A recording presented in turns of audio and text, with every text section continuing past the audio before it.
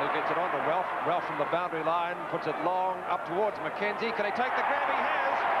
So very quickly into the action, McKenzie, and he has a chance to bring up his first goal from his first kick of the match. That's the big thing about this young fella, Pete. He's such a strong fellow. He can position himself well, and he holds ground very well as he did then. Now he's got a chance to kick Carlton's 7th goal, and of course young McKenzie replacing young Stephen Silvani, which was a very unfortunate action, but one of those things that happen in football. And let's hope that the kid's okay. Waiting now from McKenzie from about 20 metres out from goal. And there's no worries about that one. The little South Australian champ brings it to full forward. The lead has been made. A beautiful lead by Warren McKenzie. Now, is it a 15-metre penalty? Yes, it should be. I think it might be. Not a good play by Melbourne to give away a 15-metre penalty, which brings McKenzie into within about 20 metres of goal, and he shouldn't miss from there. The first score of the game going on the board now at the MCG on 7's Big League, and it's a goal to Carlton. He goes into the forward pocket. Not a very good bounce. It goes out toward O'Keefe. He overruns. In fact, he might have even kicked it out on the full. The umpire said he had to come off his foot, so it's a free kick to Carlton. Warren McKenzie in the first quarter kicked 2 goals. He took 2 strong marks on Terry Bright for 2 goals. Now this is where he's a bit further out than where Ablett kicked his from. So it'll be a very, very difficult kick right into the face of the breeze. It's a high ball. It floats. Oh, don't tell me. Has he kicked it? I think he has.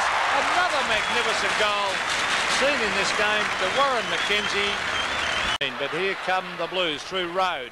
Road looking up there for Ralph and McKenzie, and it's a good mark.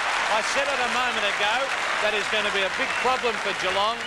I think they'll have to move Bright. McKenzie is just too big and strong and too tall for Terry Bright, and that's his 2nd mark, and this could be his 2nd goal. Warren McKenzie only about 35 metres out from goal. On screen now, number 45 for Carlton. Should kick his 2nd goal. Jack, they should move Bright to full back on Ralph, in my opinion, and put Cleve onto McKenzie. The ball on its way. It's supported by the teammates, and Carlton now have 2 goals won. Ralph's got it. He hooks it hard and high out towards the half-forward line. Oh, that's a good mark. A very, very good mark taken by McKenzie, running with the flight of the ball. A very difficult mark, but he took it, and we've seen 2 excellent marks so far early in this game.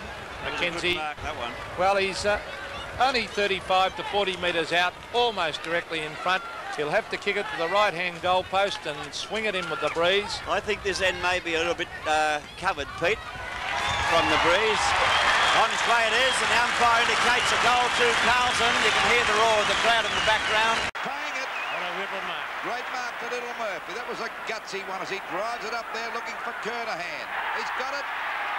Now he's set plan as a go for a goal there. Glasgow. Over it goes to Bradley, and Carlton bounce back again. That was a great bit of play on the part of